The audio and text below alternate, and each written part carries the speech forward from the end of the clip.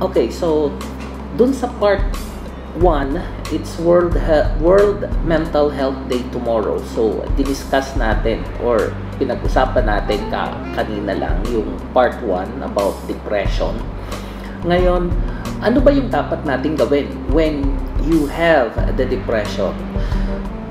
You need to talk to someone who really you trust.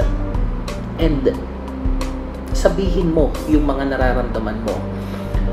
Most people find that talking to someone who cares about them can help them.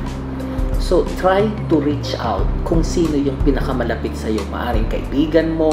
Minsan kasi mas madaling magsabi sa ating mga kaibigan rather than dun sa mga kapamilya natin.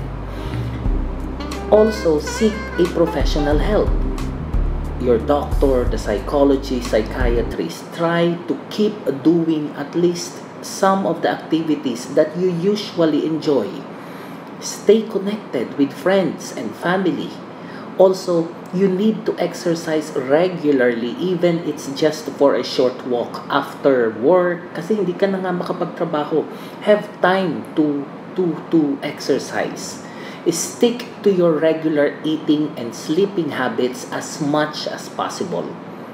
Avoid or restrict alcohol intake and don't use illicit drugs. They make depression worse.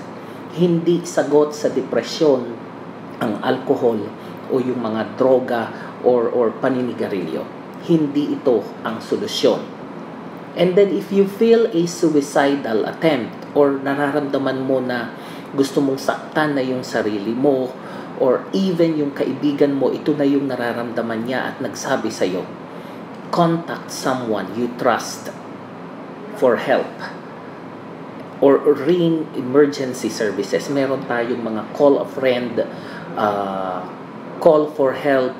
So, try and malaki ang tulong, maiitulong ito. Remember, with the right support, you can get better. So if you think you might be depressed, always seek help. There will always be somebody to help you and to connect with you. Bye and take care.